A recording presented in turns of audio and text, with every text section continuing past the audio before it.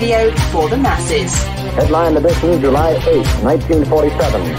The Army Air Forces has announced that a flying disc has been found and is now in the possession of the Army. If the game is rigged, change the game. Game changer. I occasionally think how quickly our differences worldwide would vanish if we were facing an alien threat from outside this world. This is Fade to Black with your host, Jimmy Church, on the Game Changer Radio Network. All right. Good evening, Fade to Black. Today is Wednesday, September 6, 2023.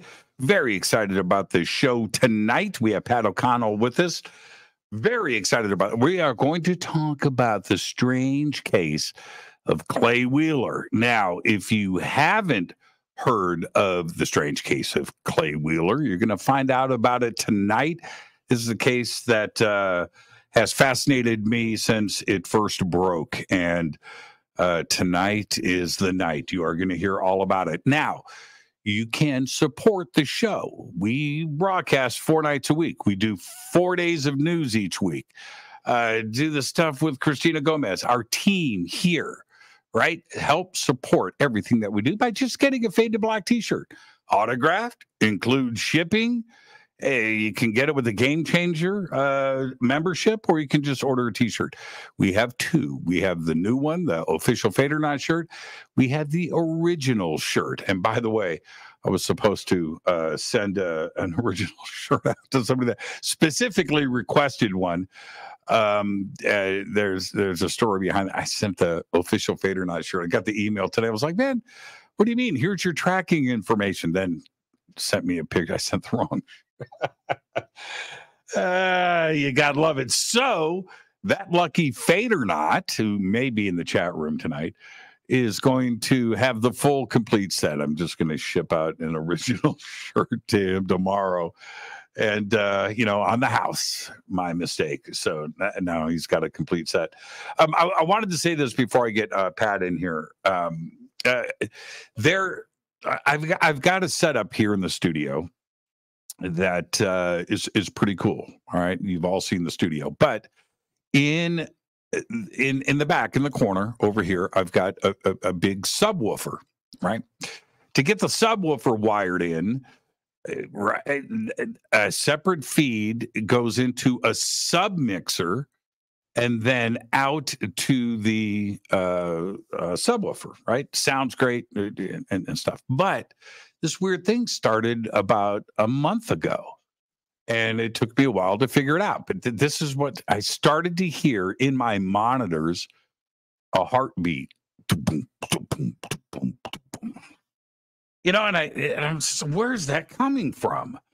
And I'm checking the wiring and this and going through, and I'm ground lifting the AC, and it just quite rewired.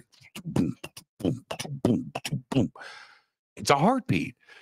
And I couldn't figure it out. And it turns out that, and I'm bringing it up because I had to move it again, the mixer that feeds the subwoofer is sitting next to my Wi-Fi router. And I just happened to move. It was just driving me nuts. And I was moving cables around, and I moved the mixer, and it stopped. So now the mixer, which was sitting on my desk, sits on a little cardboard box. It's raised up. That got rid of most of it. And then I have to move it like a half inch as soon as it's a heartbeat. It's this crazy Wi-Fi heartbeat. And then I have to move. So right before the show, you guys have never heard it, but right before the show, boom, boom, boom, boom. I'm like, oh man, I had to just, it was like a quarter of an inch. And then it's weird. And I just have to move it around the Wi-Fi. There's nothing else I can do about it. And it's anyway. So that's my little heartbeat story. When it first started, though, I was like freaked out. Like I thought it was like some Edgar Allan Poe book, and some story, with the heartbeat going on. It really freaked me out. I couldn't, and that's exactly what it sounds like. Boom, boom, boom, boom. Anyway, so I thought I'd share that with you because right before showtime, I had to lose the heartbeat. Tonight, Pat O'Connell is with us. We are going to be discussing the 3 years that a Texas aircraft repair shop and its owner, Clay Wheeler, witnessed an array of paranormal phenomena and its location and everything else. We'll discuss that during the show tonight and do the big reveal on what this may be, because it could be aliens, could be ET, could be contact. There was poltergeist activity. With the poltergeist activity, was it ET? Was it something else? Was it demons? Was it a psychotic break? Is it the movie The Shining for real? I don't know. It's a fascinating case. Pat has got a book out about it as well. We will discuss that. And her website is Experiencers with an X, experiencers.com. And I would like to welcome for the first time to Fade to Black, Pat O'Connell. And there she is right there from the great state of Texas. Good evening, Pat. Good evening, Jimmy. Yes. Good to see you. Yeah. This is going to be great, and it's going to be fun. I've been following you guys for a while, and I want to do a deep dive into this case. Okay. And you had asked me before the show, what I knew about it, and you said, "Does the audience know?" I said, that's the point, right? I hope they don't, right? I hope they've never heard of this case. If you've heard of the case, if you've heard of the case, you certainly had some, what do I want to, maybe some bad dreams. I mean, because this is, it's the stuff that nightmares are made of, and the trauma that Clay went through. And for years, it's just a crazy, crazy case. So, but let's get into your background a little bit. I know you through your organization, Experiencers. And now, so tell us about that. And of course, your brother, Jim. Well, Jim was, he believed, this was my youngest brother, and he believed he had been abducted by aliens. Now, he was having crazy dreams for years and just wrote them. He thought he was having dreams. And after several years, somebody said, well, what if they're not dreams? What if these crazy things are really happening? And it took him a while to actually come to this, I don't know, reckoning that he was being abducted. And he had other confirming experiences where other people were abducted at the same time, and he had no other way of knowing who they were. And he goes to a conference, a UFO conference, and he recognizes somebody that he met before in a spaceship. So, this was a crazy thing that he went through. And so he, over the years, he started talking to other experiencers, and he realized that they were having, even if it was, like you say, a psychotic break, even if it was some kind of psychological phenomenon and didn't really happen, this was a real thing that was affecting their lives. It was affecting their relationships. People didn't believe them. They thought they were crazy. So he wanted to reach out to these people. And then over time, he thought, there are all these shows about UFOs on TV, but there's no show about the experiencers and what they're going through. And really at the time there were, he was kind of comparing it to the ghost shows where they're out looking for evidence of a ghost. Whereas there was one show that actually seemed to care about the people who were experiencing these things and their emotional experience. And he wanted to do the equivalent of that for the UFO experiencers, the ones who had been abducted. And so he was developing a reality show called Experiencers. And so he came across this one case, which was Clay Wheeler's case. And he called me and he said, you know, I've got this case that's just, I can't believe how big it is. There's just so much going on. I couldn't possibly cover it in one episode, 1 hour episode, or even, let's say, a 3-episode arc. So he knew I was a writer. He was in Connecticut. I'm here in Texas, and it took place in Texas. And so he asked, you know, would I be interested in vetting this guy? You know, is he for real? Is he, you know, off the rails? And also, would I be interested potentially in writing a book or multiple books or screenplays or all of the above to cover the whole scope of this? And I'm like, well, yeah, that sounds interesting. And then he said, the guy says he's killed and buried an alien. And I'm like, holy cow, I'm in. I'm so in. Yeah, as if there wasn't enough involved in this case, right? And then you throw that in, because there's everything else. But the main, there's a lot of main things here, main points. But this spanned 3 years. Yeah. Daily, nightly occurrences, contact experiences, visions, craft, things in the sky, things outside. He's got, we'll get into Clay specifically in a second, but he's got an airplane repair shop out at this airport. And, you know, I mentioned The Shining earlier when I brought this up. You know, you're alone working late, you know, in your shop. You've got employees and stuff, but you're spending so much time there. And airports, this isn't O'Hare Airport. This is a small county airport, which they're basically empty, right? Yeah. There's nobody there, and so all of this develops over 3 years, and you can lose your mind. Right. You could really, I just can't imagine what Clay went through. And so your brother's was and is correct. You can't put that in 1 episode or 2 episodes. That's exactly. It's like 3 seasons, actually. There's so much material left on the cutting room floor that I couldn't put in the book. So, you know, what do I do with all the rest of that? And obviously there will be another book, but just incredible, the amount of things that happen. And the weird thing, that's a dumb thing to say for this story, but he had been working at the airport and living at the airport for years before 2010. It didn't start until 2010. That's another one of the mysteries we're hoping to find out. You know, did something happen in 2019 that kicked off this series of events? Maybe not, but we're hoping to find out more about the history of the land, and, you know, get sensors out there and find out if there are weird gases or radiation or who knows what.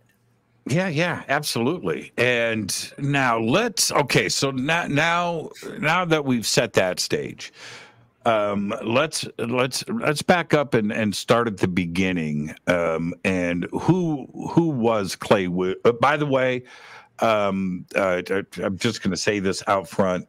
Clay and your brother Jim have left this beautiful blue planet. They are no longer with us. And they.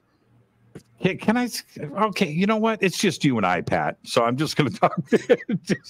just going to talk to you straight. They died very close together, and it feels a little strange to me. And imagine being me. Yeah. Oh, right. I'm picking up the story. So and I don't know if it has anything to do with the case or not, but it's just one other piece of strangeness to add to this amazing case. So let's start with who was Clay Wheeler? Well, Clay was just this very ambitious, creative. He was brilliant mechanically. He just was really good at making machines and repairing aircraft. And, everything was going fine. He was building up the business. He was married to, I think, his 3rd wife. I'm not sure. And, you know, everything was going well. He's building up the business. He has more and more employees, trying to get more contracts to repair and maintain these various the aircraft. And so, you know, everything was going well until one night, some people came out to the airport in the middle of the night, and he had no interest in UFOs or anything like that. He had interest in buying nice cars and motorcycles and going on nice trips and, you know, those kinds of things, kind of materialistic things, which he said changed throughout the course of this whole thing.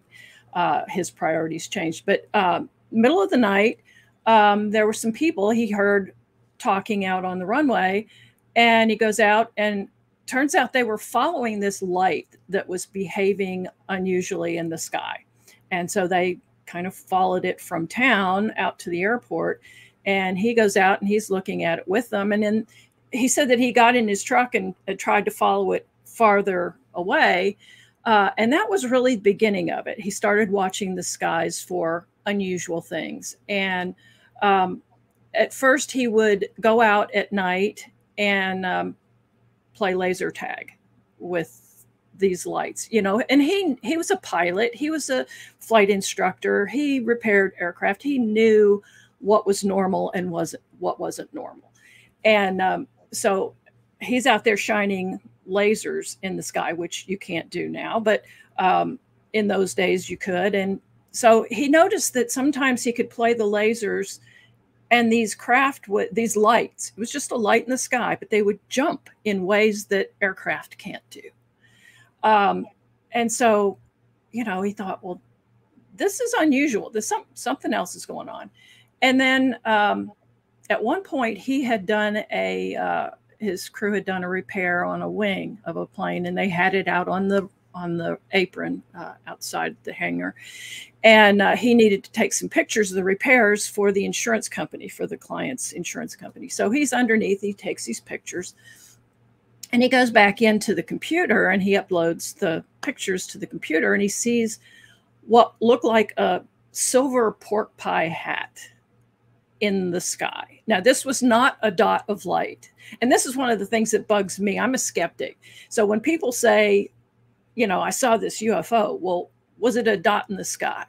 You know, and a lot of times it is. A lot of times it's a planet, and they say, oh, this thing hovered and for several hours, and then it finally slowly disappeared. I'm like, no, it was Venus, and it set. But so he saw this thing, and there's no denying what it was. I mean, it was a UFO. But here he is. His whole livelihood depends on the FAA. And, you know, it's like Fight Club. You know, you don't talk about Fight Club. You don't talk about UFOs you know, if you work for the FAA, or if your livelihood depends on the FAA. So he didn't say anything. And so I just want to jump in, because he, back in the beginning, he talks about his knowledge of the airport and the perimeter fence and everything that was going on there, because he was there all day, every day. He knew the area, he knew aircraft, he knew what, you know, was being seen in the sky, and his feet were on the ground. At that point, he was still a normie, right? He was still sane. He was still sane, and it was one of those things that you know, he said in the very beginning when he heard them. I just wanted to circle back to this, because when he heard them talking about the lights in the sky, and he went outside, I think he described, I could have this wrong, it's been a while, but blue lights. And then he jumps in his truck and he drives up the runway, right? And he goes the full length of the airport, trying to chase this thing down and get a closer look. So he, you know, he just knew the lay of the land. This was his world, and suddenly it was disrupted by these lights, and finally a craft was spotted. Exactly, that first craft that he got a photograph of.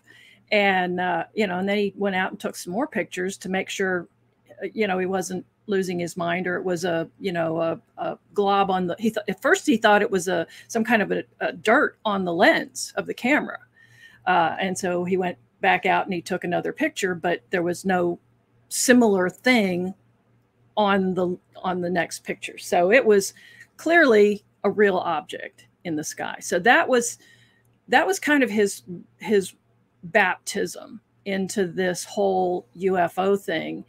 And he kept it to himself because he didn't want to say anything to his employees. He certainly didn't want to admit it to anybody else. So that's kind of where it started. And so, he's playing laser tag. Then he started seeing craft. The first one was sort of he called it a soap bubble. It was like this giant, you've seen an iridescent kind of soap bubble. It's something like that came down close to the runway. And then another time he's out there playing laser tag with just a light in the sky that could be anything. And he's like, okay, that's fine. And he quits doing that. I think the light disappeared behind some trees or something like that.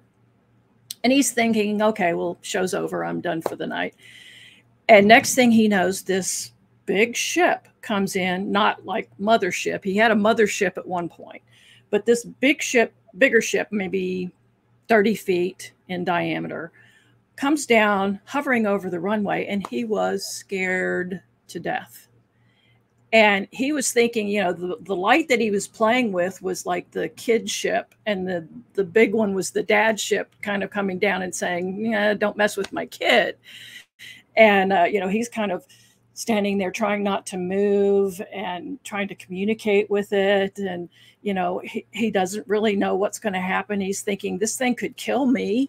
And that was, and he's alone. He's alone. He's alone. He is alone at night at this, this massive airport, big piece of property.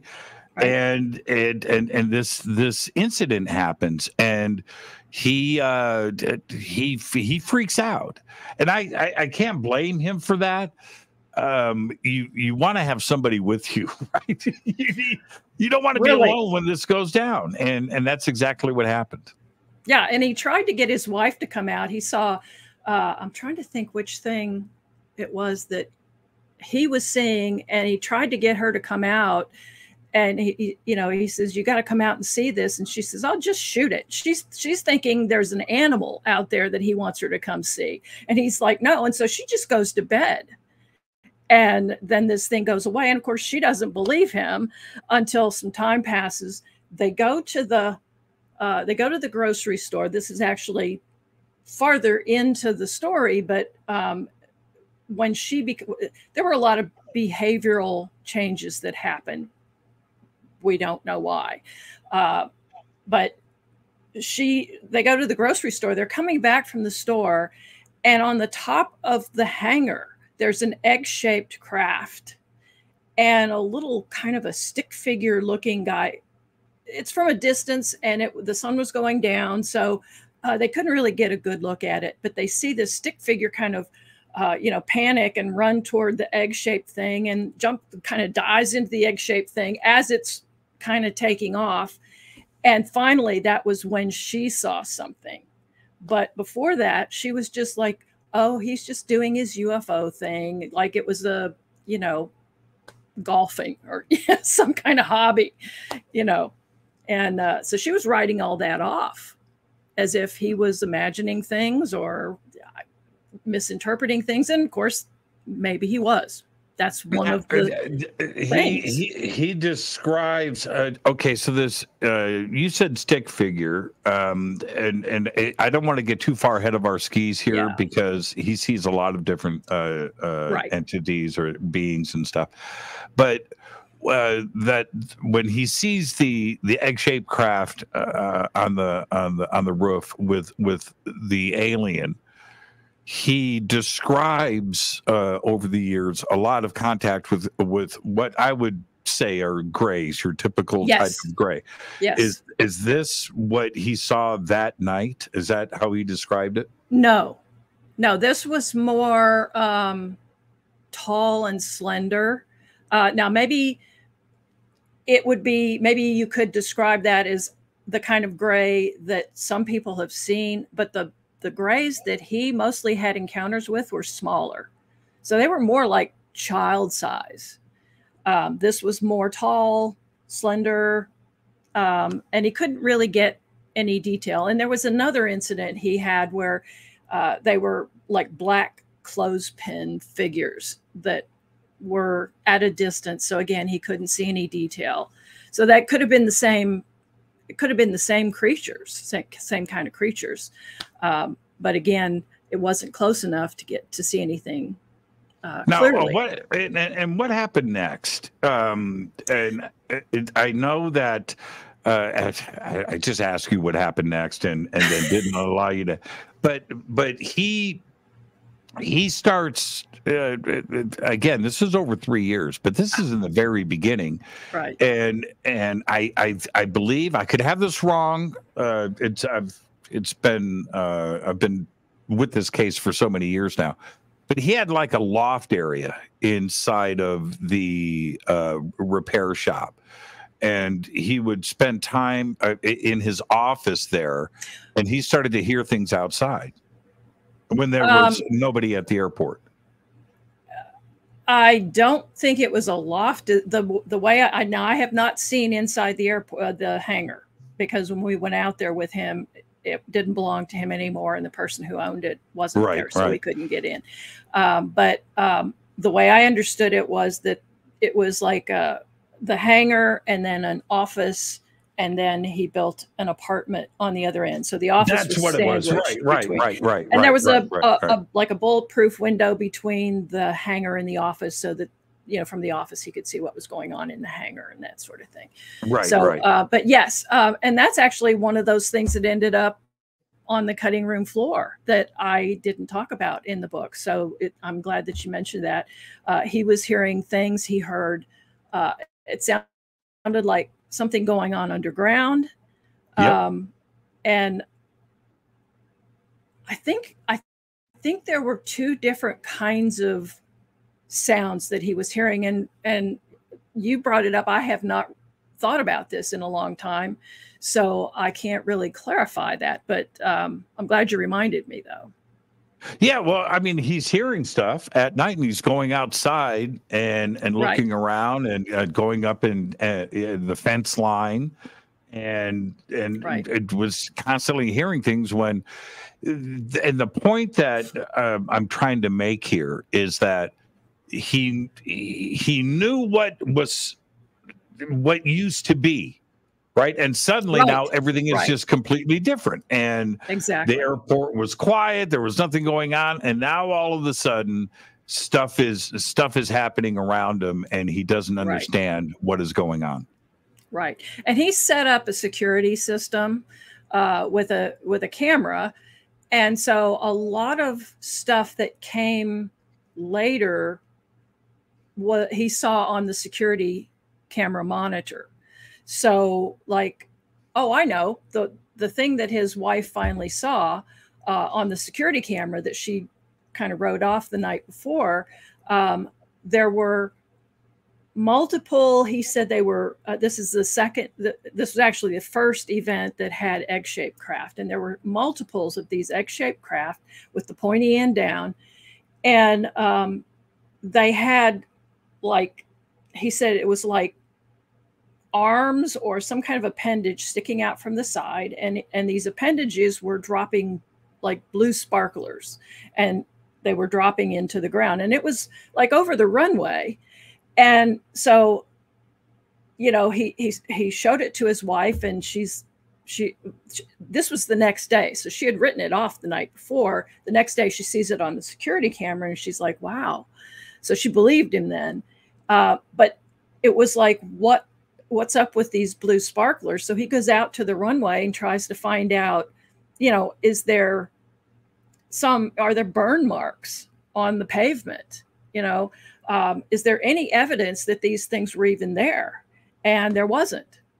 I mean, there were craft that would fly. He saw conventional saucer-shaped craft that would go up into the air and dive into the ground And he'd go and look at the runway or the ground where they supposedly went into. And he says, there's no disturbances. There's no way this thing went into the ground. And yet there have been since then, and even after he moved away, people reporting craft or lights that behaved strangely and then dove into the ground, disappeared, no evidence of it. Now, it's going to come up, so let's just go ahead and put this out there now. The location of the airport is in Texas, yes. But we're not going to talk about specifically the location because there's an ongoing investigation going on out there. And we just don't need, a scene from Independence Day and, 300 RVs, pull up. Right. And there's a certain element of danger that people could be in that we don't want, we don't want anything bad happening to people. So, our team is, have the experts to do what we're doing to investigate safely. So, hopefully sometime soon, maybe next year or something, we'll be able to tell everybody what's going on, what we learned. So now, what year are we, did all of this start? Started in 2010. 2010. And so we're still in the first month of 2010 right now. Yeah. Right. In the story, it's 3 years again that this case occurred over. Right. And when, at what point does it go from, lights in the sky, stuff on the security camera to a close encounter? Gosh.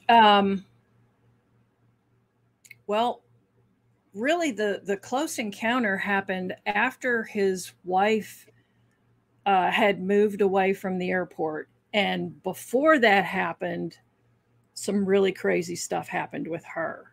So his encounter with the close encounters with aliens are probably in 2011 or 2012, probably 2011. So and so before that, he noticed that when people would their moods would change when they, like his employees, when they'd clock in, they'd go dark. They would be angry and, complaining. And when they'd get out of the airport, they were fine. But the weirdest changes were with his wife. And she, in the beginning, was just very sweet and almost prim. And as time went on, her behavior just went off the rails. And the first encounter, I want to say, was she was mad at him because she was jealous. There was a thing where she thought, I don't know, she was jealous of his secretary or he had a female employee. It was pretty irrational, but she was mad, and he took her out to dinner to try to calm her down and say, there's nothing to worry about. And she storms out, and he's trying to stop her from driving away mad. And she slams his hand in the door of her truck and drags him for like a mile and a half. And by the time she opens the door and lets him loose to go skidding across the road, he's broken several ribs. I know he was in 3 casts. I think it was both arms and one leg. And so he was a mess for quite a while. And then another time, she woke up and she looked like she was 8 months pregnant. And he was like freaking out. I mean, is this some kind of tumor? I mean, I need to get you to the doctor. And she was angry again. And he's kind of chasing her around the living room, trying to get her to take her to the doctor. And finally she jumps up on the couch and she's like trying to say, okay, I'll go. And when he gets close enough, she kicks him in the head, knocks him on the tile floor, knocks him out. And when he comes to, she's gone. And when she comes back, oh yeah, and that morning he caught her eating raw hamburger, which, pregnant woman, might do, but she wasn't pregnant. And it doesn't just pop up overnight. So she comes back like 5 hours later, no belly, it's flat. So that was another one of those weird encounters. And then the final thing was she shows up at the shop, at the airport, at the hangar, with a 45, and she starts shooting. She's shooting at, nobody got hurt because I guess she was a bad shot, but she just emptied a revolver at these people, and they had to call the police on her. So at that point, he finally, he kept making excuses for, and this was the final straw, and he got divorced. So it wasn't until after the divorce that he really had his first close encounter with aliens. So he's there by himself now. So you were talking about this feeling of being in this place all by yourself. It's The Shining. It's The Shining, man. It's a Stephen King book. Yeah, if it For real, you add some snow, and you've got the Shining. Yes. So now he's out here by himself, and so I told you about when she dragged him from her truck. This was kind of part of the beginning of his health problems. He was starting to get sicker and more damaged, and of course, he was in the hospital for a while, for these various injuries, and then he was on drugs to take care of things, but he just kept getting sicker and sicker. And so anyway, so as time goes on, this trend is happening. So now she's gone. She's not at the apartment anymore. And so at night, he's there by himself. And so a lot of times during the day, he's there by himself. If it was a weekend, if they weren't working.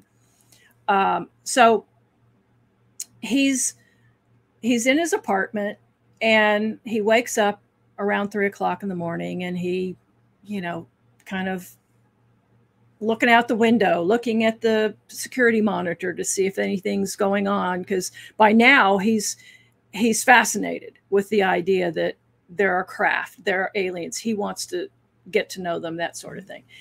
And so, he's up, and so he decides, okay, well, I'm going to call my sister. That's right. This is nuts. Yeah. She's working in China. So it's middle of the day for her. So he's going to call and check up on his sister. So he's talking to his sister, and he's kind of an ADD, antsy, kind of restless guy. So he's talking on the phone. And as he's talking, he kind of just walks over to the door that goes from the apartment into the office, and just absently just grabs the doorknob, and he opens it. And as he opens the door, he sees two little gray aliens on the left. And he said, and this whole experience happened in just a few seconds, but it was so profound that it was etched in his memory. But he describes these two little aliens. He said they were in like silver, not jumpsuits, but he said it was like a two-piece outfit. And he said they were wearing boots that to him looked like ropers, and if you're a Texan, that's just plain vanilla cowboy boots. They're not fancy, no carving on them, no pointy toes, nothing like that. They're just work boots.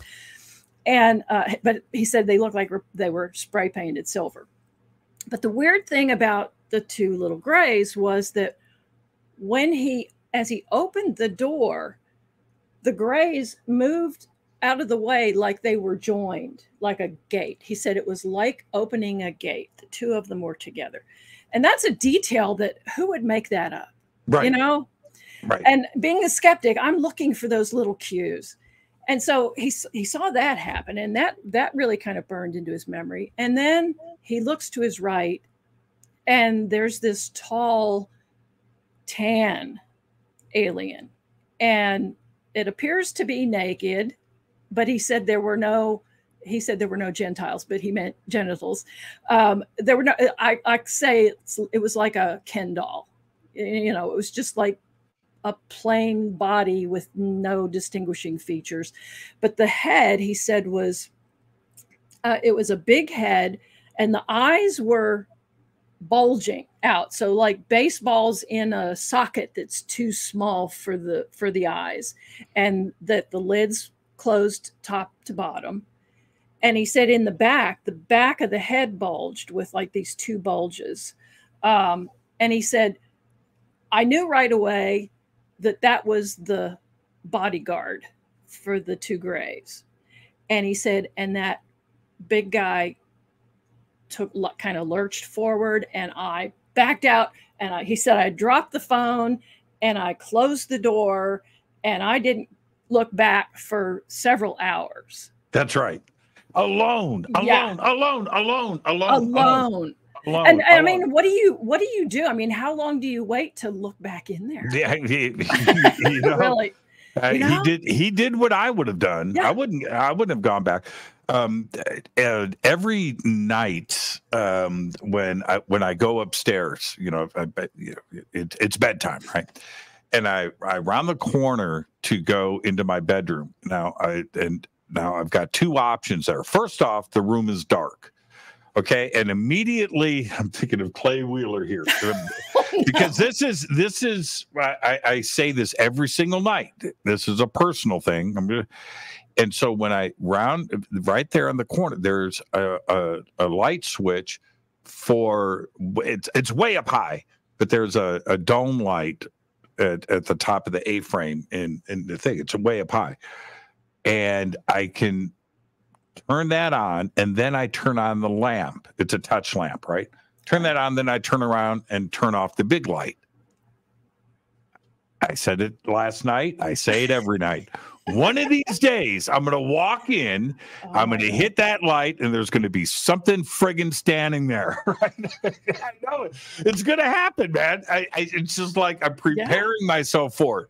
And what to do. Now put yourself in Clay's shoes. Oh my God, I can't. Right? You swing open that door, you've got a couple of aliens that are hinged, right? And you've got the bodyguard standing there. You're talking to your sister on the phone, right? And you lose your mind. So yeah, you back away, you close the door, and you stare at the door.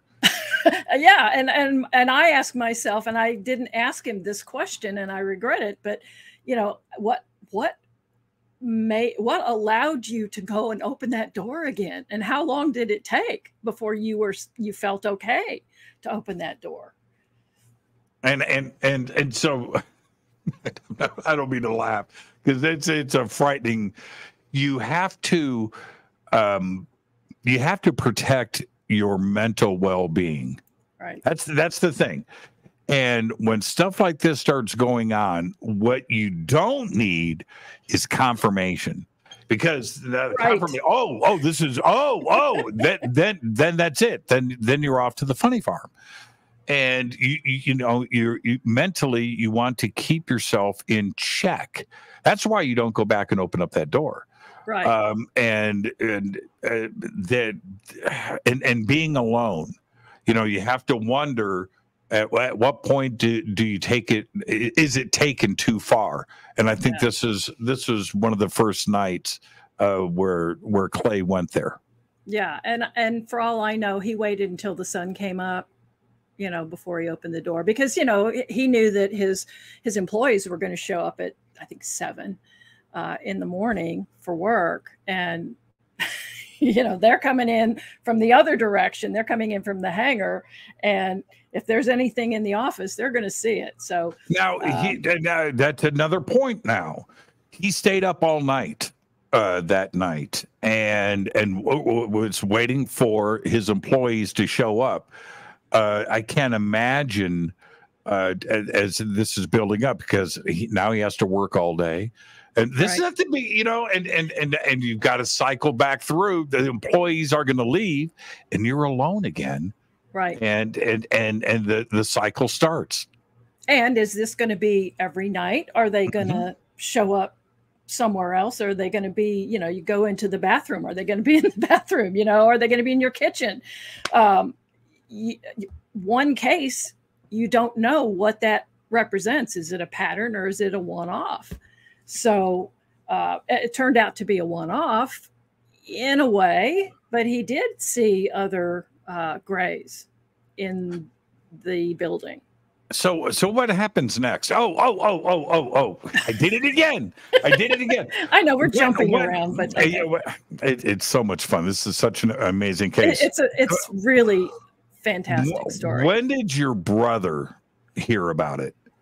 Okay, it was well, I got involved in 2015, so Jimmy must have gotten involved in 2014. Right as everything started to end. Well, Clay moved away from the airport in 2013, early 2013. Right. And actually, he was getting so sick and the business had gone to hell because of all the crazy stuff that happened. And I don't know whether it was his idea or his mom insisted on getting him out of there. But in early 2013, he was done. And that's when he moved out. So what happens next? So, all right. So he's got the, he's seen some of the aliens now. He's actually seen up close and personal these aliens. And so one day there's his business kind of, it booms and it's doing really well. And then as the activity, the strange activity peaks or rises, the business starts to fall off, or there's difficulties that eventually lead to losing business. So one day his secretary tells him that, we've got some money problems, cash flow problems, and we can't make payroll. This one big job that we were supposed to get paid for, the client's not paying. And the electric bill was $1,000 higher than usual. So Clay, being the only full-time resident at the airport, he paid the utilities and that accounted for the runway lights and the terminal building, and as well as his hangar and the beacon, for the planes coming in at night and all that sort of thing. So, he's just feeling all of this bad stuff kind of coming in on him. And then one night he's looking at the security camera and he sees these, I don't want to call them horseshoe shaped. They sounded to me like what Kenneth Arnold described. Kenneth Arnold being the pilot that saw the very first reported quote unquote flying saucers. And he didn't call them saucers. He said they skipped through the air like saucers, and that was the origin of the term flying saucers. But the ship that he described, it was a disc, but it kind of had a slightly flatter back. But I've seen some others that had what Clay described as a bite out of the back, so almost a horseshoe shape. But they were hovering over the runway lights, and he said there were these creatures that seemed to be, he said it reminded him of an old gas station where you would have a gas station attendant that would come out and wash your windshield and pump your gas and all that, check your oil. He said, and so there were these little aliens that seemed to be servicing the craft that were hovering over the runway lights. And then there was this other guy that he called the Oreo cookie guy. And he said this creature had a head like a giant Oreo cookie. And I asked him, how big was this guy? And he said, well, okay, the runway lights are about 3 feet off the ground. He said, so this guy would have been about 15 feet tall. And I'm like, holy cow. And he said, this head on him was so big, especially in comparison to the rest of his body. He said, this guy was like the supervisor, and he would come over and he would like bend over as if he's checking the work of the little guys. And Clay's thinking, how can this Oreo cookie guy not fall over from the weight of this unwieldy giant head? But then, so he's fascinated with this, right?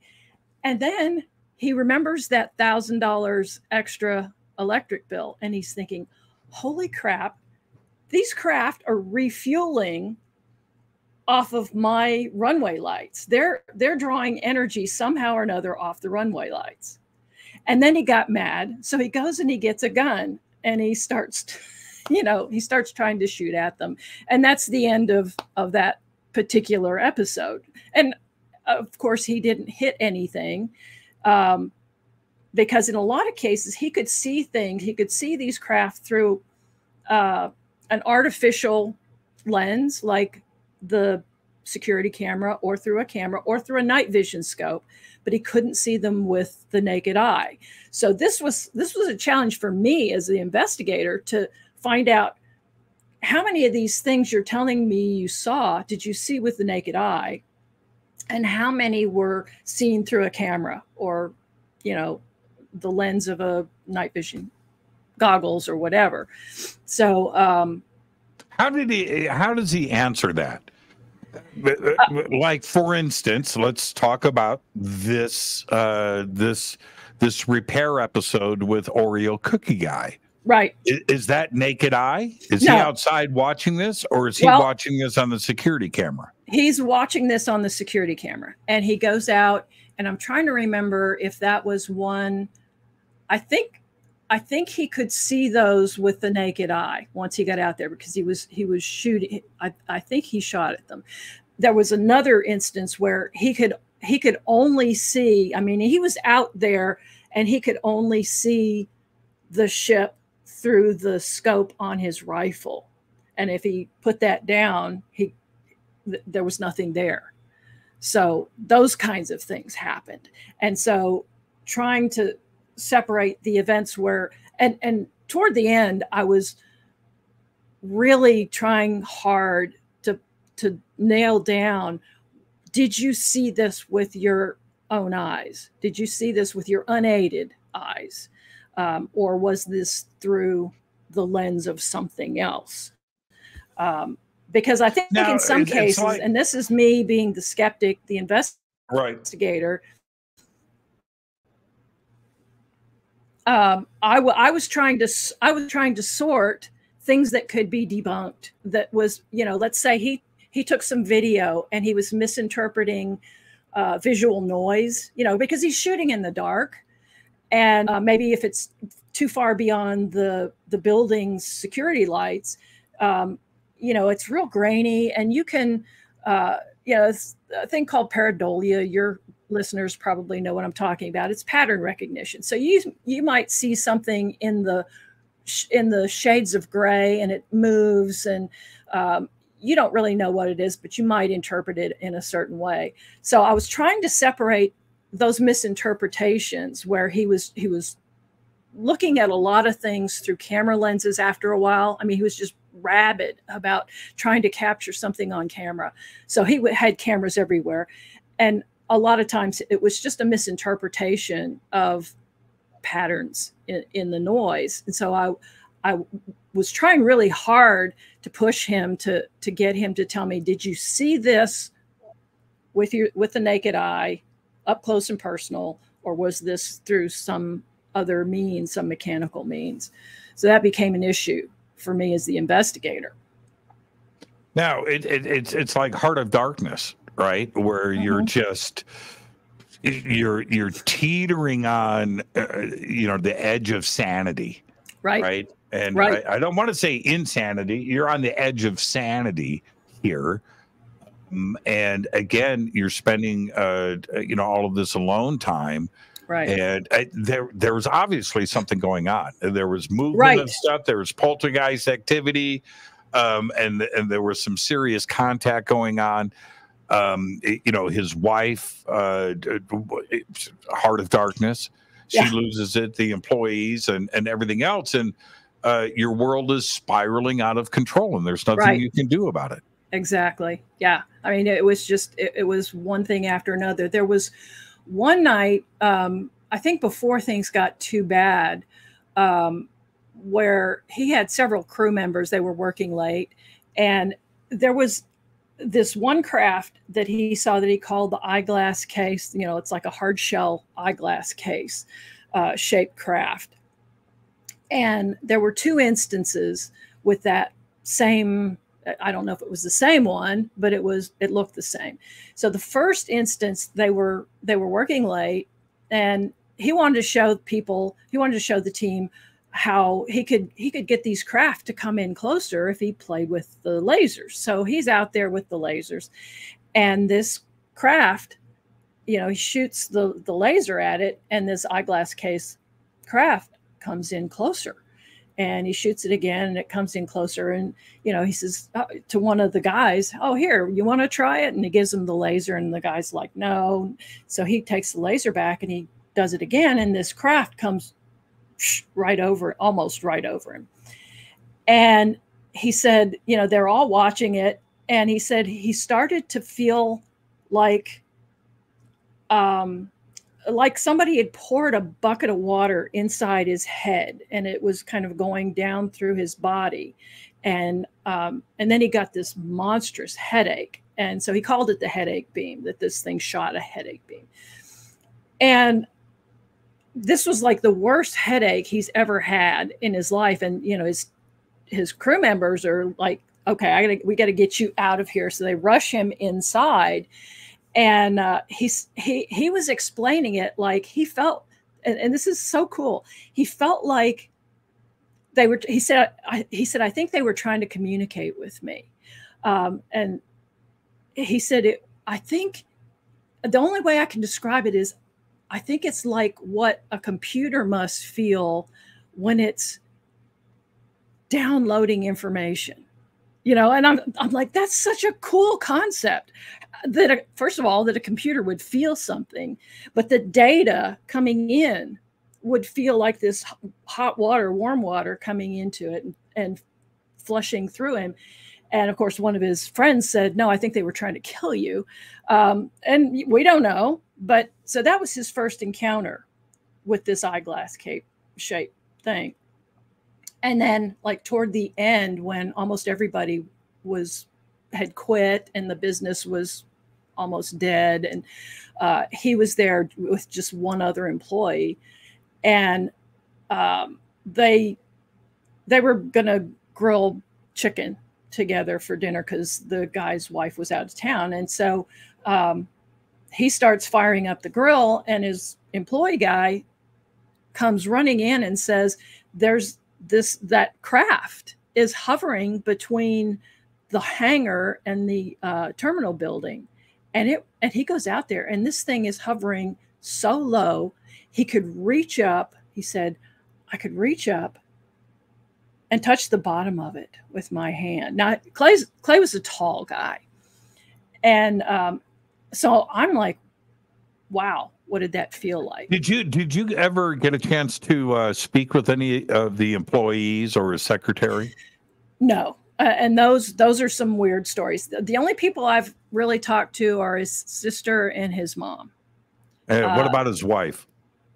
No, the last I heard, his wife had a massive stroke, and that we didn't know if she was going to make it. So I don't know, but those are all parts of this new investigation, hoping that we can track down witnesses, because he said there were a lot of witnesses. There were people who saw things, employees, even at the shop during the day. I mean, the saucer craft that were diving into the ground. He said that a lot of that happened during daylight.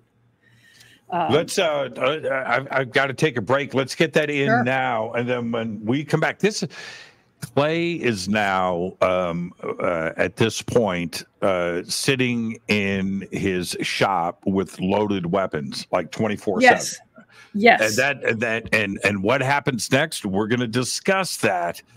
And this is the crazy case of Clay Wheeler, our guest tonight, Pat O'Connell, and her book. You can go to experiencers.com, everybody. The link is below. and get yourself a copy of the book. We will be right back after this short break. Stay with us. This is Jimmy Church of Fade to Black. Please visit all of our sponsors. We're taking a quick break here. All of the links are below. We'll be right back. Join us November 10th, 11th, and 12th, 2023, live at the Luxor Hotel and Casino on the Las Vegas Strip, as Disclosure Fest Foundation and Fade to Black Radio presents Stairway to the Stars, a Human Origins Science and Technology Expo, with live talks, lectures, and workshops by world-acclaimed researchers and authors, featuring topics like human origins, ancient technologies, indigenous teachings, workshops, a mass meditation, yoga and sound healing, music, and so much more. This is Jimmy Church, by the way, and I'll be your host all weekend long. Don't miss our intimate sky watch and meteor shower over the infamous Area 51 airspace in Rachel, Nevada, with special surprise celebrity hosts guiding us through the night. This event will sell out. For more information and tickets, please visit disclosurefest.org. Hi, everybody. Jimmy Church here. Very special announcement, and that is we are shipping Fade to Black T-shirts again. It's been almost 2 years. We did a full upgrade to the website, so you can head over to jimmychurchradio.com.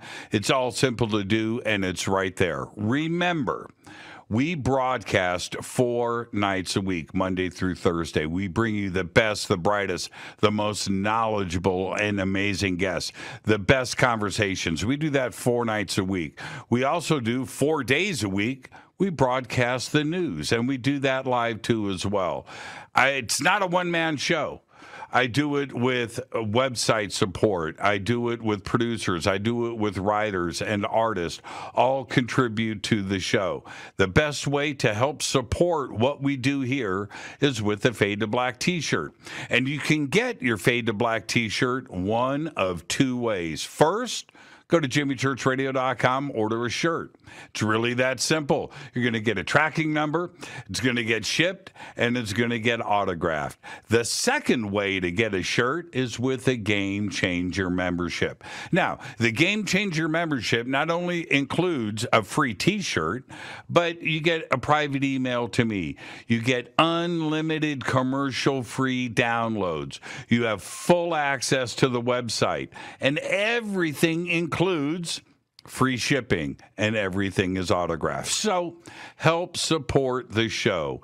Get your Fade to Black T-shirt today. The links are below. You can just go to jimmychurchradio.com, and it's right on the website. So there you go. I'm Jimmy Church, Fade to Black. I'm so excited that I just have one thing to say. Go Beckley Teppy. River Moon Coffee, makers of the Fade to Black blend. Truly the best coffee on planet Earth. Just visit rivermoonwellness.com or their Amazon store. It's all simple to do. You can check out the Fade to Black blend, the Game Changer blend, or any of their Black Moon Wellness products. It's the only coffee I drink. It is the best, and it's Doc. Again, rivermoonwellness.com. All right. Welcome back. Fade to Black. Our guest tonight, Pat O'Connell. We're talking about the strange case of Clay Wheeler that went on for 3 years, 2010, 11, 12, 13, somewhere in the great state of Texas at a county airport. And at this point, I'm going to do a quick reset here. We're about 2 years into this, and Clay is now armed and dangerous. He's seeing stuff. There is things going on inside the hangar at this point. He is seeing things. He is alone, and he is not. He's not afraid to pop some caps off. He is firing weapons.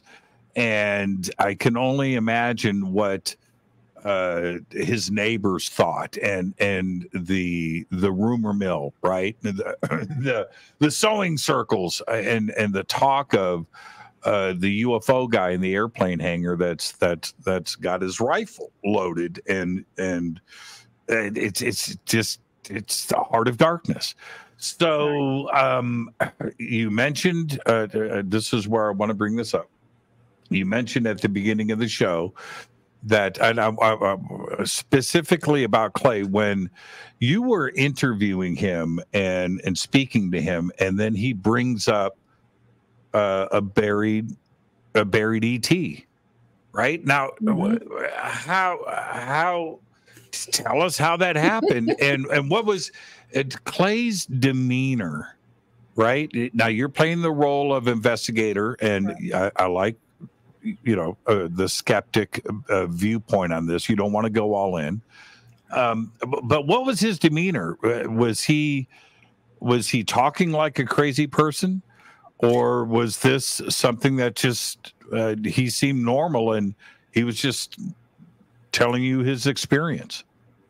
He seemed like an experiencer that I've come to understand. That I've seen a pattern where when somebody experiences something that is so beyond normal that it opens your mind, and I think for a while after that, you're open to just about anything, and it takes a while for you to come back to a point where you can start discerning things again. And the person that I met in Clay was the person that was still open to everything, because he had seen so many things that were beyond possibility that he had known before. How old was he? He was, I think, in his early 50s. Yeah, early 50s. Young guy. Yeah. Okay, But I mean, he was by the time we met him, he was not well. And as I said, he had deteriorated through the course of these events over 3 years. Some of them were caused by humans, his wife, and others were, we don't know. And again, we're hoping to find out with our investigation, is there something out there that's toxic or, whatever. So, and to finish up that little story that I was talking about before the break, when he touched the bottom of that craft, that eyeglass case craft, it sprayed something on him, and it caused burns throughout across his body. And the doctors supposedly were debating as to whether they were chemical burns or radiation burns. And I'm thinking, how do you get radiation burns from something that's sprayed on you? But the bottom line is, this was yet another thing that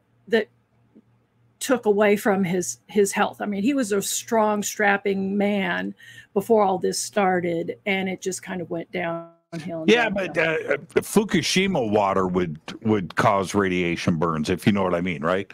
If there was a radioactive chemical of some kind. So that makes sense. Yeah. So, but it's funny that they had to debate over that, though, that they didn't know the difference. Yeah, and I'm confused about that. And part of the next phase of investigation will be, hopefully we can find the doctors who saw him, and ask them, why was there a debate? What were the symptoms that made you unsure? All those kinds of things. So now, how then you jumped into the grave, right? We've got a grave out there. How? What happened? So you jumped over to right before the break to the fact that he was carrying guns all the time. He was armed and dangerous. So let me get you there so you can understand how he ended up being that guy. Now he to be honest, I mean, he's a Texan. He had a lot of guns. That happens here, but what had precipitated the buried alien was that there was an alien, a gray alien, in the hangar one night, and it was just him, and either he was by himself or he was just with his secretary. In the story, I say that he was with his secretary, but there were a lot of these details I couldn't get from him because he was no longer with us by the time I wrote the book. So, which is why the story is fictionalized based on the true stories. So, but there was this alien, this gray alien in the hangar, and it shot he said it shot this blue beam out of what he called a breastplate. So something on the chest of this alien shot out this blue energy beam, laser beam, something, but he said it cut through everything in its path and cut a hole in the outside of the hangar wall. So this is corrugated steel, and it cut through that. And so after that happened, before it was scary, it was intimidating, but it was also fascinating. He wanted to know more. He wanted to communicate with the aliens. He wanted to know what they know. He wanted to go for a ride in their ship and see, what's out there. So he was, in a way, like a little kid in a candy store. But then there was the scary parts, which you've described really well. And then it really upped the ante that night that it shot through everything in the hangar with this blue beam. So he knew not only could it kill him, it seemed to have that intention, or at least to scare him. So now he is carrying weapons with him everywhere. He had he had an AK-47 or an AR-15. He had a sidearm. He had, I forget what gun he had on his workbench, but he was armed everywhere. And so by the time the second one showed up, and he had some of his employees were there at the time, he shot it, but apparently didn't kill it. So the thing fell on the floor. He said it outgassed, and so they were all like choking, and they didn't know, is this gas going to kill them? So they left. And when they came back, he said the alien was gone, and there was this helmet thing. And he said it wasn't like a motorcycle helmet or a NASA helmet. It was just like a skull cap kind of thing. You wouldn't even know that it was wearing a helmet, except for this thing was on the ground. And he tried to convince himself that like the alien paramedics had come and taken this guy away, because he didn't want to think he killed it. He just knee-jerk reacted because he knew they could be deadly now. And so so now he has the helmet, and he buried that. So now time passes, and there's another alien in the shop, and he's by himself, and he shoots it and he kills it. And it doesn't outgas. It doesn't go anywhere. Nobody comes to get it. So he's got this alien body, and what does he do with it? And,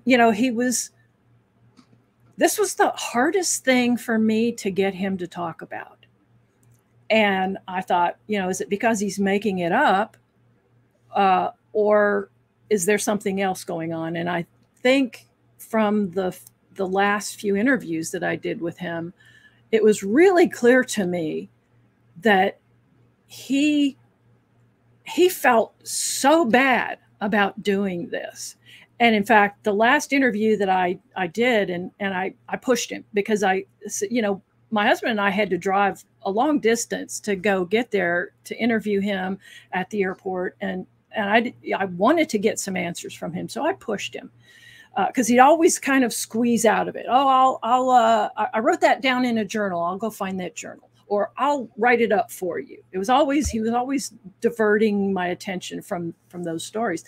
And finally I said, I pushed him in this one interview, and he got up. I said, why do you not want to talk about it? And he got up, he turned the camera off. And actually, I think he turned the camera away from him, and he walked out of the view of the camera, and he said, I'm afraid people are going to hear this and think I'm some kind of animal, and at that point I realized that he was a man who felt like he murdered somebody. And I said, you know, but you were just defending yourself. If this was a bear, if a bear showed up in your apartment or showed up in your hangar, you would have shot it. And he said, I'm not sure I would. So I saw. But that's why the guns are there.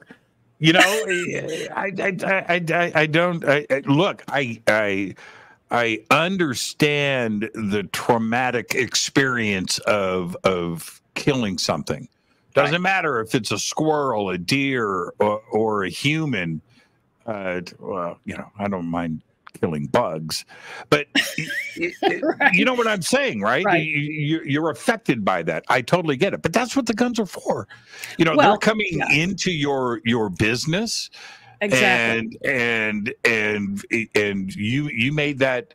What's the it's a crime of passion, right?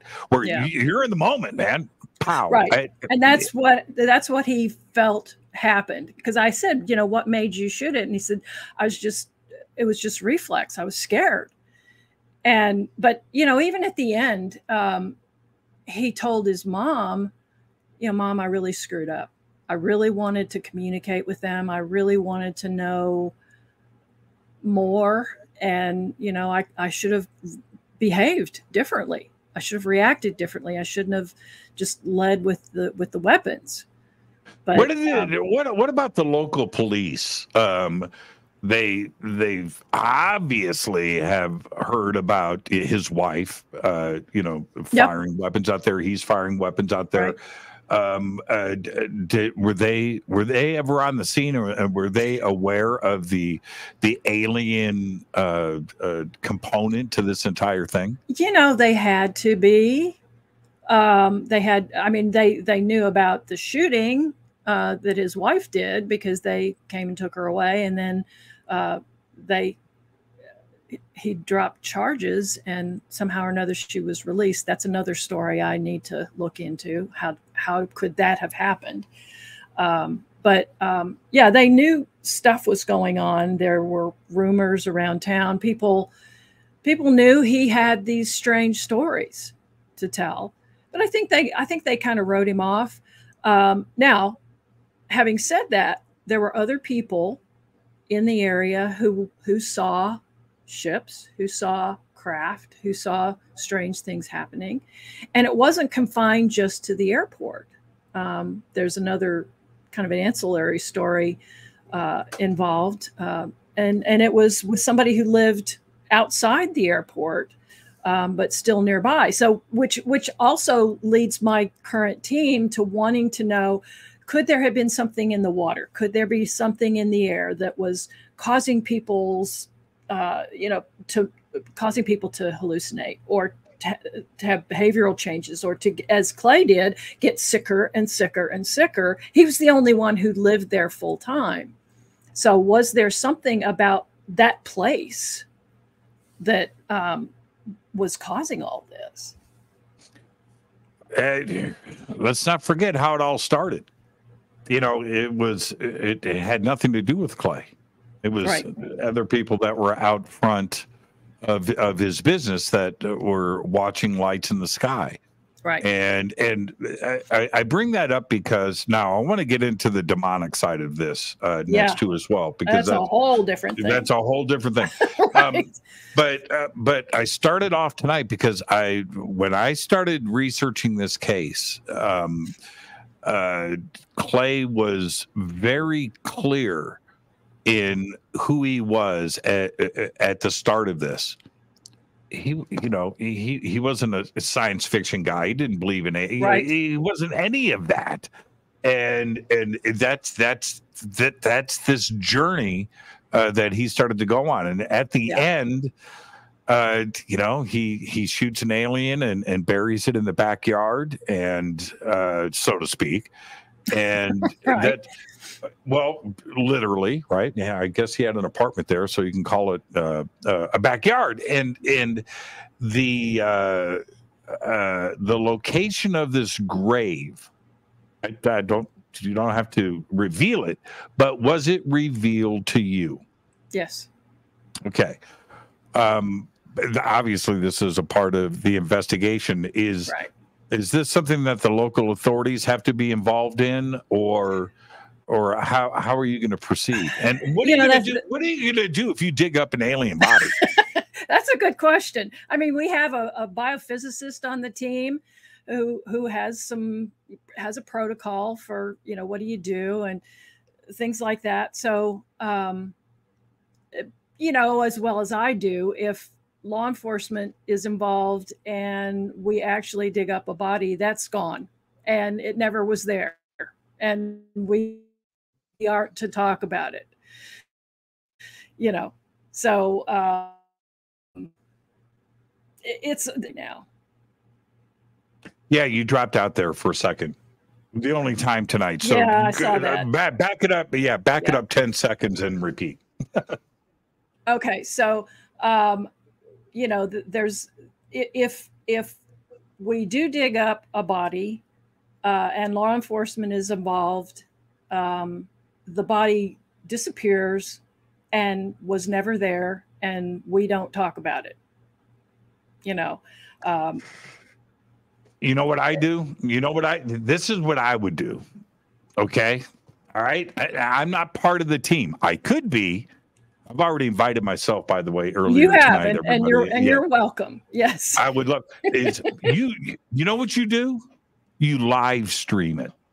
Yeah. That's what you do. You live stream it. You can video all day long. That stuff has a way of disappearing. Right. Live stream it. Right. Live stream it. Now, one of two things is going to happen, right? You're going to have the Al Capone's vault. Right, and that's what I've been telling people. It could be that. You're going to have Al Capone's vault, or you're going to have King Tut's tomb. Right. It's going to be one or the other. There's no middle ground here.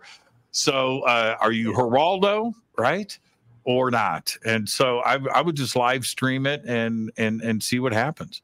Yeah. And that helmet thing too as well. Is that in the same grave site? It is in the same location, supposedly. If there's anything there. I mean, it could be Al Capone's vault. We could find absolutely nothing buried there. There could be empty boxes there.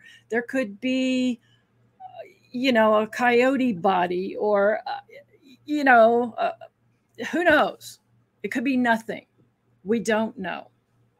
Now, I mentioned this is like, it's paranormal, it's supernatural, and it's science fiction, and it's reality all wrapped up into one. Yeah. And when I was first made aware of the case, almost 10 years ago, it was a while ago. He describes. I don't know if this is in the book. I'm going to get your book. By the way, I haven't read the book. I didn't find out about the book until Michelle told me.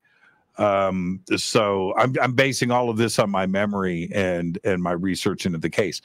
But I remember I remember Clay talking about these entities and his confrontations with them and his feeling that these weren't ET, that this was something else altogether, ghosts, demons, angels, spirits, but this started to happen as well. And I may have this wrong, but wasn't one like a blue glowing shape that in the hangar? Well, it was actually in his apartment, right? And I call it the plasma angel. Right. It was blue. You're right. You have the right story. It was late one night and he sees this glowing blue kind of a undulating, fluctuating thing. And he said that he thought it was an angel.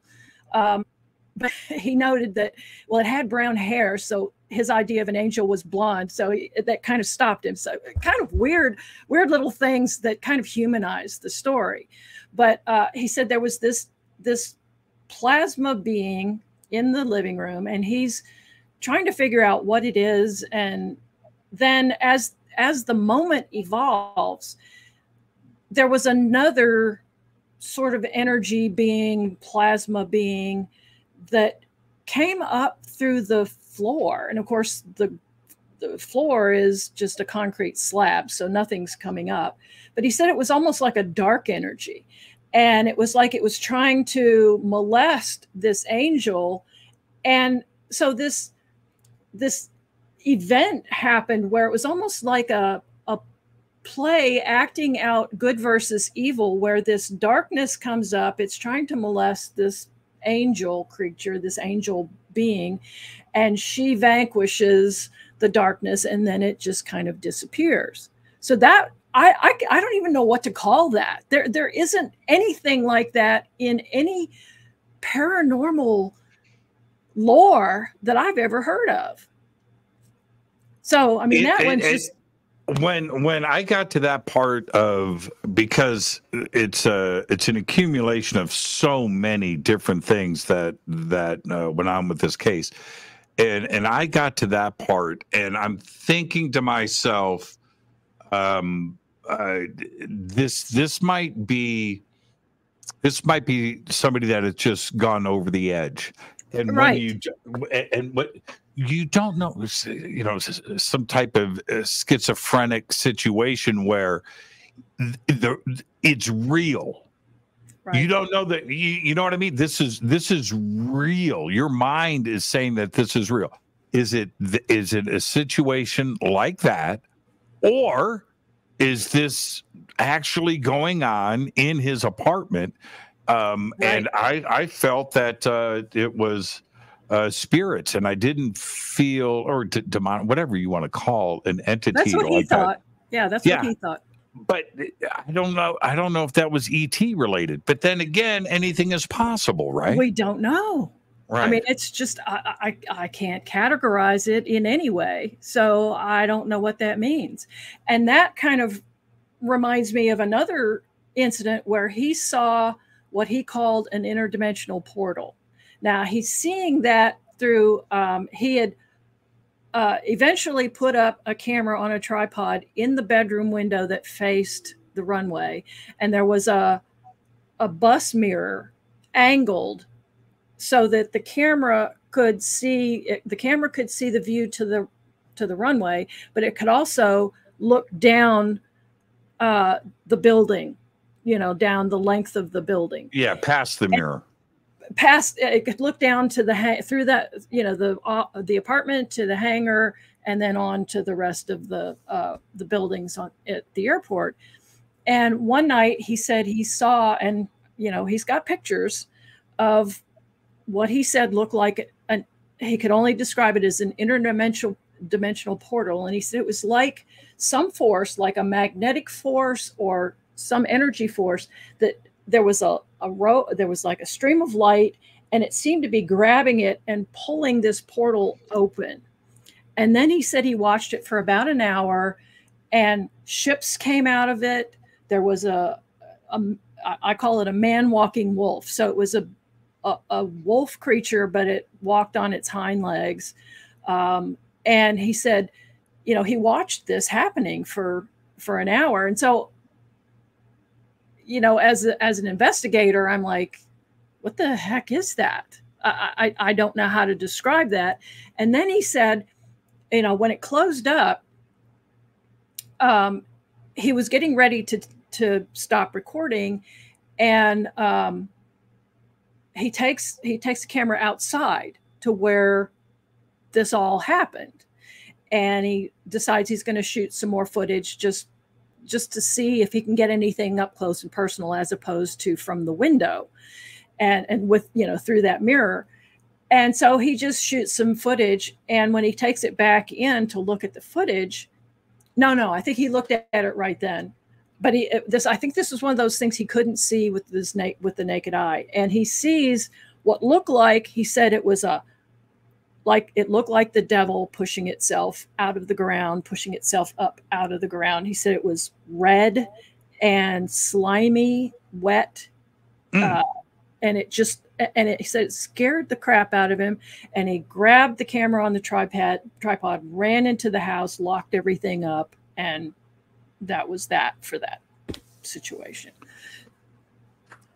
again, you don't find these things all together in the same place. And some of these things you don't find. I've never heard stories like this before. You mentioned earlier, I want to circle back, that ships were going into the ground. Yeah. And I recall, I could have this wrong, but there were reports outside of Clay Wheeler of UFOs going into the ground and seen outside that were independent of Clay. Yes. Do I have that accurate? That yes. Other people were reporting these ships going into the ground? Yes, in that same area, and then like at a town 20 miles away as well. And that was happening when we were interviewing him back in 2015. So yeah, that was still going on. When you were interviewing Clay, I can understand him not wanting to. You're not talking. This is the thing about experiencers, is that they hold it in because they don't want to talk about it, and they don't want to be ridiculed. They don't want to be teased. They don't want to be fired. They don't want to be bullied in school, whatever it is, right? You just don't talk about it with friends, family, coworkers. You don't do it. Right. And then when you do cross the line, you're reticent about telling the whole story. That's it, right? Yeah. Was he of clear mind? Do you feel that he wasn't crazy, that this wasn't some kind of deep-seated psychosis, that this was the Clay Wheeler case? You know, this is a really good question, Jimmy. I found him to be very credible, but he himself, you know, as a story writer, there's something that you call the unreliable witness, that he considered himself kind of an unreliable witness because he acknowledged that he would tell a story, an event. He would describe an event differently on different occasions. And if you could very easily just write that off and say, okay, he's just making it up and he's not consistent with his lies. But he was literally on a lot of drugs. As time went on, he was on more drugs. So, and he was becoming weaker and weaker. So his memory had been damaged from all of that, all the trauma that he had been through the medications he had been on. And I mean, he had a clot the size of I think he said the size of a quarter in one of his lungs, and he couldn't walk more than about 10 steps without, you know, having to stop and catch his breath. This was by the time we were interviewing him. So, you know, he was getting sicker and sicker. So, you know, at the end of the book, I do go through my own, as the skeptic, questions. Was he lying? Was he exaggerating? Was he misinterpreting things? You know, all of these things. And then, of course, there's a twist at the end, which you probably don't know, because I didn't find out until I talked to his mom like a year after he died. And it just was so shocking that it made, you know, I call it the record scratch moment, because if ever there was a moment like that in this story, it was when I talked to her. And let's circle back to that. I need to respond to what you just said, though, sure, in closing the book and asking these questions as a skeptic. I agree with everything that you just said. I do. And we have to squinty eyes, right? You got to have those squinty eyes and get through this. But he says he shot an alien and buried it. Right. That's the twist of it. We're talking about physical evidence and a claim, right, that should be there, right, and evidence of it, and there better be a gravesite. You know what I mean? But that's the twist. But that's the twist in this particular case. and the employees and the witnesses and his wife and the secretary and the neighbors and everything else that was going on there. It's not just Clay telling a story. There's a lot of players involved here. So I think that's the difference. You got to be a skeptic. I totally get it, but man, there's a lot going on. And then there is another twist. Okay, so let's get back to his mom. I'm not going to tell you what that is. You have to read the book. Okay, I'm so glad you just said that. I'm going to show you how good I am.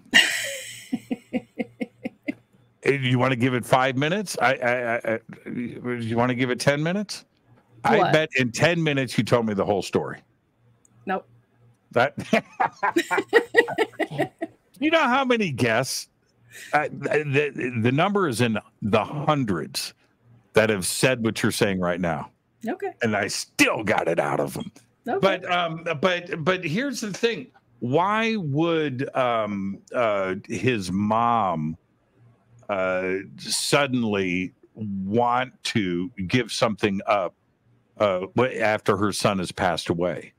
Well, she didn't know whether he had told me. So it was just one of those things throughout the book. There are many instances where Clay, he had this habit of saying, "Did I ever tell you about?" So his mom had one of those moments at the end of my initial investigation, where she was, we were just talking on the phone, and she had told me more about a situation that happened when Clay was a kid, and the family was on a family trip they'd driven to Alaska, and they were on their way back. I think they were in Idaho, and they had a travel trailer, and the dad was too tired to continue on to a proper stop, so they just pulled off to the side of the road at some wide spot. And his mom said that in the middle of the night she woke up and she heard what felt like voices but didn't sound like voices. It was she said it was like a communication that was taking place in clicks, in a clicking sound. And she said, I knew right then that it was aliens. She said, I was sure it was aliens. And she had never been interested in aliens, and she wasn't interested in aliens after that. And in fact, when my brother contacted her, because he was trying to make contact with Clay, and somehow or another he found her, she was not happy that he was telling the story, because it had upset him so much, and it had deteriorated him so much. She was hoping to just let's put this away and bury it. And it was interesting when she was telling me about this clicking sound. And she said it was going back and forth. So it was like one alien over here at one part of the travel trailer was click, click, click. And then another one over here was click, click, click. And they were having communication. And I said, hold on, I've got something that might be the same sound you're talking about. So my brother had a sizzle reel for his prospective TV reality show. And in it, his team is out in, I think in Arizona, maybe Sedona. And they got this weird interference, and it didn't sound like any kind of audio interference I've ever heard. But I played it for her, and she said, yes, that's what it sounded like. For what it's worth, I don't know, but that was an interesting story. Now, your brother, as he's going through this investigation, your brother passed away in 2015. 16? Yeah, and in fact, the anniversary is this weekend, the 9th. He was actually about to come out to Texas. He was making arrangements to bring a small film crew out to Texas to shoot interviews of Clay and dig up whatever was there and film it. And middle of the night, I get a call from my niece, and he had a heart attack and died in his sleep. So, you know, that was just like, you know, we were all stunned, and I couldn't do anything. And in fact, Clay, you know, he said, my God, I just talked to him. How can this be? And we were all stunned. And Clay and Jim had gotten really close throughout the course of their relationship. And in fact, they were like brothers. They would sometimes fight, and then, you know, I'm never going to talk to you again, or I hate your guts. And then the next time they're back together. So in 2016, I felt like I needed to do something for my brother, for closure. I mean, his family was just so devastated. You know, his wife was just beyond broken. And so I made a memorial video just to, you know, to celebrate Jim. And so I sent it out. I put it on Facebook and got it out to the people that he had contacted, because he knew people from all over the world. He had talked to experiencers all over the world. He was collecting their stories and, you know, to tell them on his reality show if they were willing to be on camera. And so I put it out there, and of course I sent it to Clay, and I didn't hear back from him, and I thought, well, that's unusual, because I know, I mean, he and I were in touch, if not every day, multiple times a week. And the fact that I didn't hear back from him was really strange. So, because I knew he would have said something, he would have commented on the video. And so I emailed his sister and said, you know, is he okay? And she said, no, he's in the hospital. He has multiple organ failure and flesh-eating bacteria. And if he survives, they're going to have to remove large patches of skin. And then the next day, he passed away. So what happened to where's all of his footage? Well, that's a part of the story that we kind of skipped over. There was a raid by ATF, FBI, and 3 towns SWAT teams of his hangar. What he told me was that they said that he had sent an email to all of his customers saying that he was going to kill them with an AK-47.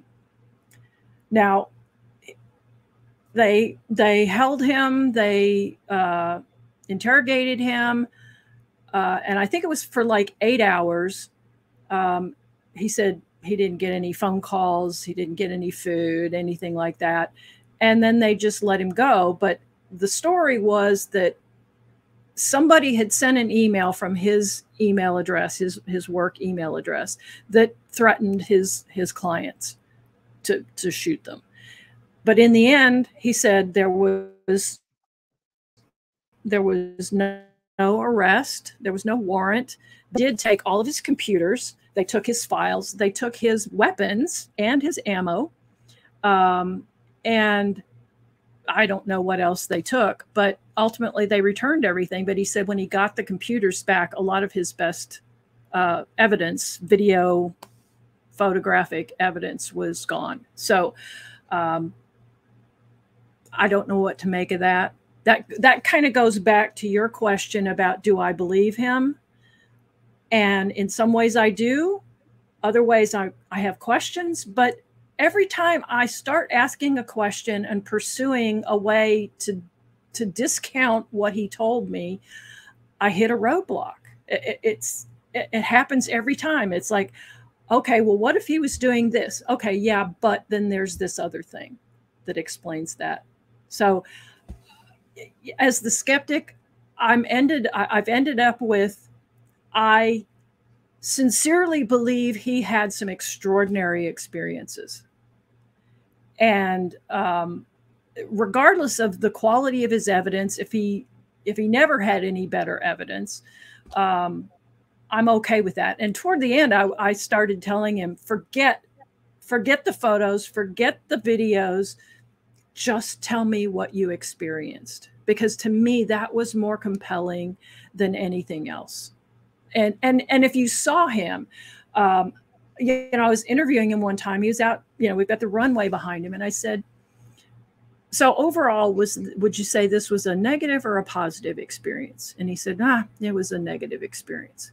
But as soon as he said that, you could see his face change, his demeanor changed, and he gets this kind of a dreamy look. And he said, but you know, I kind of miss it. It was like being in the sci-fi channel every night, looking up at the stars and wondering what was going to happen. What was, you know, who was going to show up, and wanting to know who they are and what's out there. And so I could see that he was genuinely fascinated by what was going on. And it wasn't just, it could not have been because he was making it up.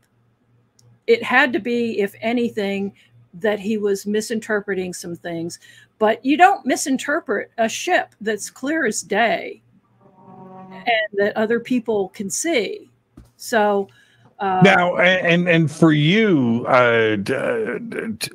did you go from skeptic to the other side of the fence?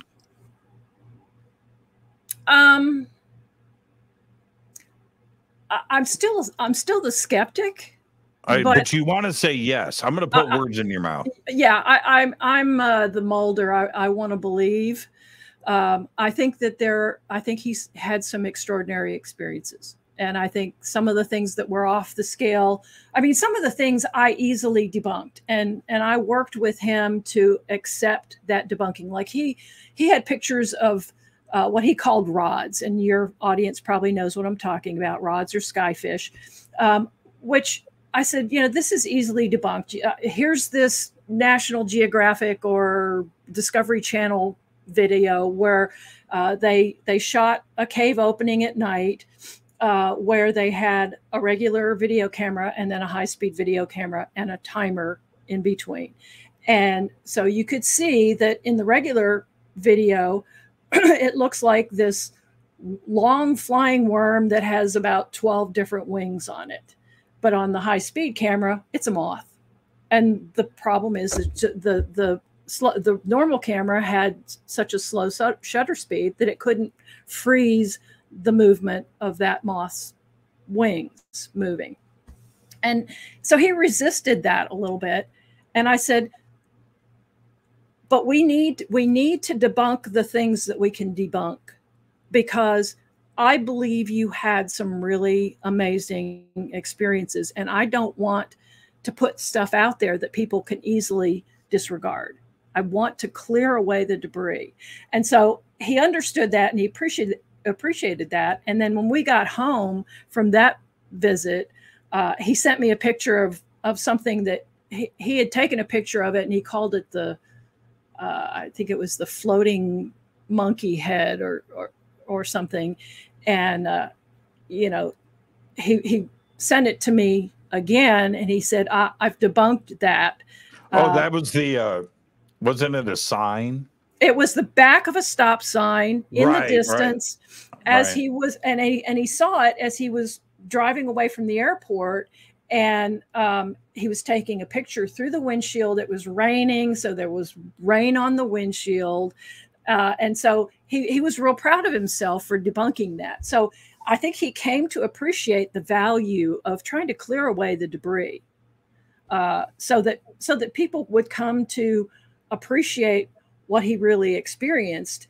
And so that's kind of what I came to. And in fact, it got almost to the point where the debris was all of his video and photographic evidence, in my opinion. Sure. There are a couple of things that I think are interesting, but most of it, I would just say, forget all of that. Just listen to his stories. Well, and now there's a list of things here that kind of need to get checked off. Has anybody reached out to you, any past employees? Are you going to do that? 3, if you have SWAT team and ATF and whatever, doing a raid, there has to be documentation for all of that. Right. And a list of the evidence that they took and what they kept and what they returned. There's a long list of, right.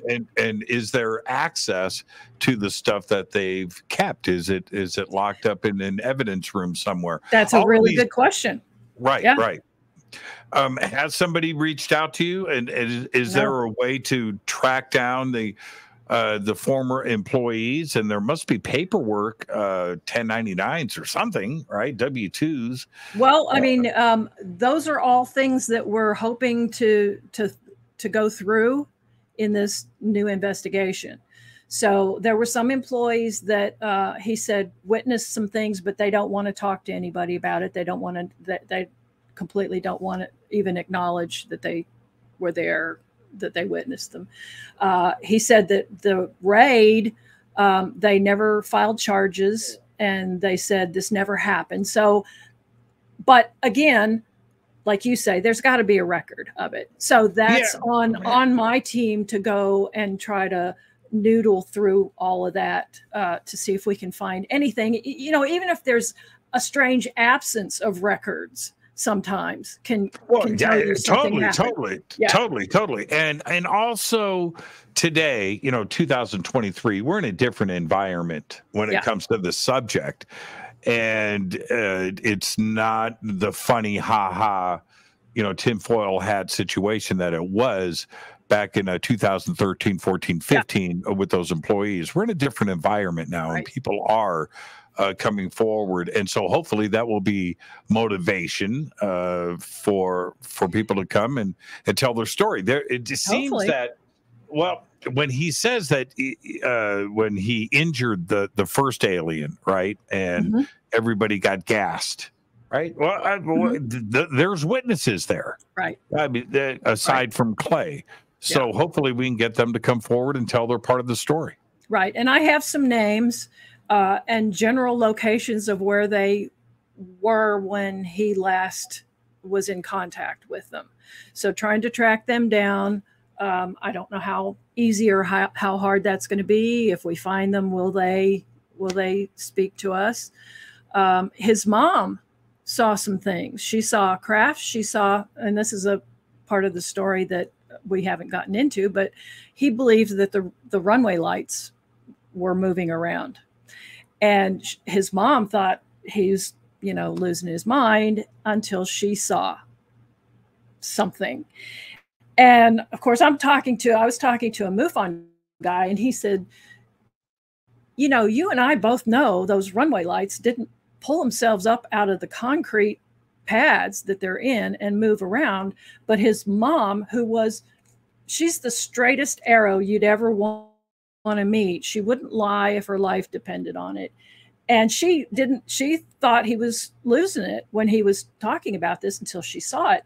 And so the question we were asking ourselves is, what would cause her to perceive seeing this?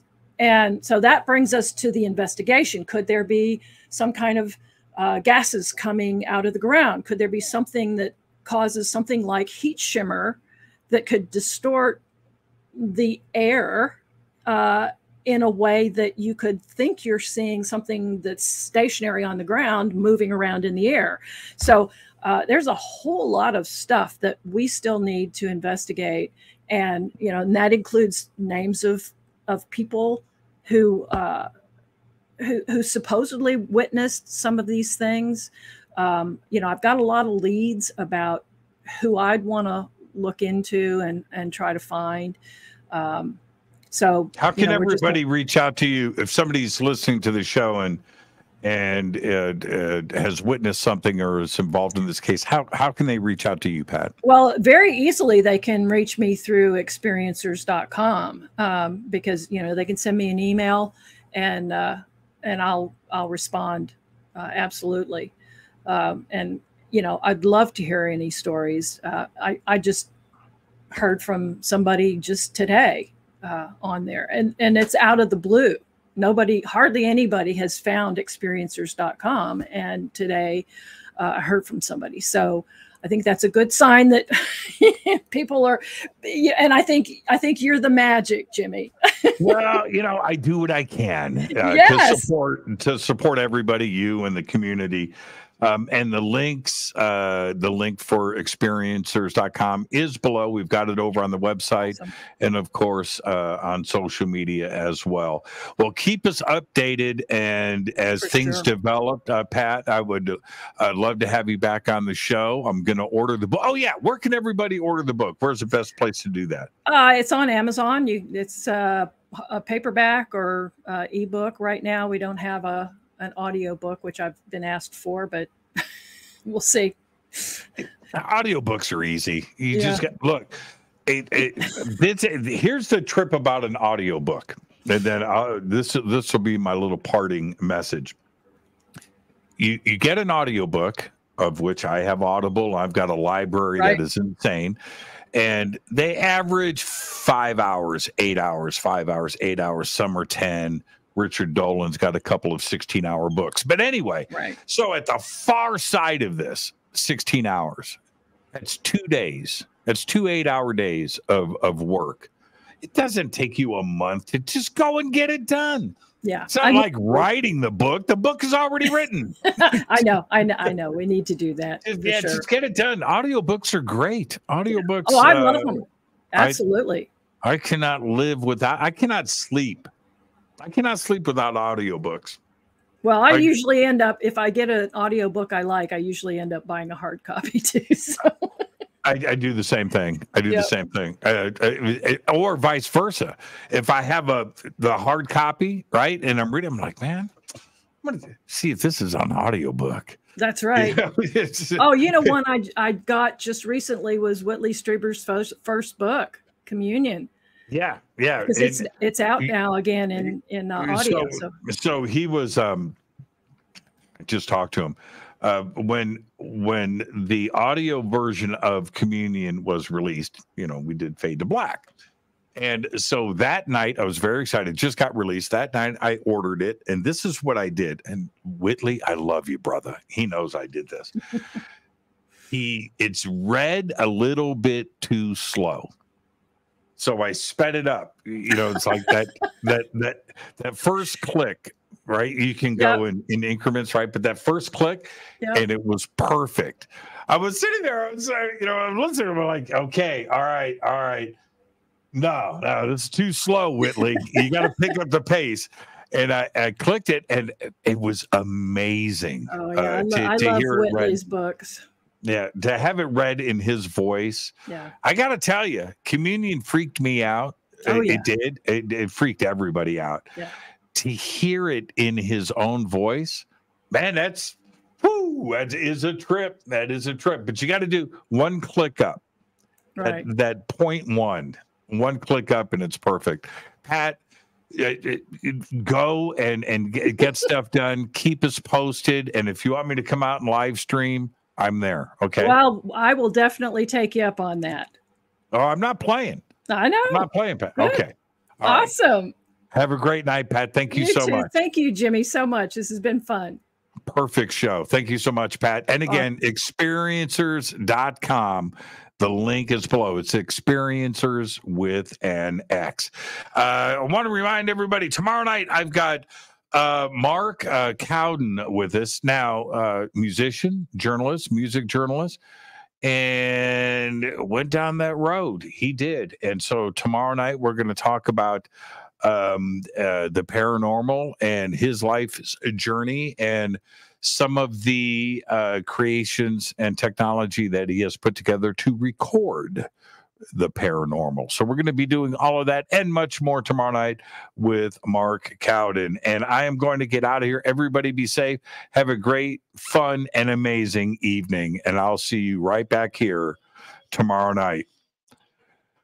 This is Fade to Black, and Fade to Black is produced by Hilton J. Palm, Renee Newman, and Michelle Freed. Thank you to Dennis and Kevin. Music, Doug Aldrich. Intro, Space Boy. spaceboymusic.com. Fade to Black is produced by KJCR for the Game Changer Network. This broadcast is owned and copyrighted 2023 by Fade to Black and the Game Changer Network, Inc. It cannot be rebroadcast, downloaded, copied, or used anywhere in the known universe without written permission from Fade to Black and the Game Changer Network. I'm your host, Jimmy Church. Until tomorrow night with Mark Cowden, I want you to be safe. Go back, Lee Tappy.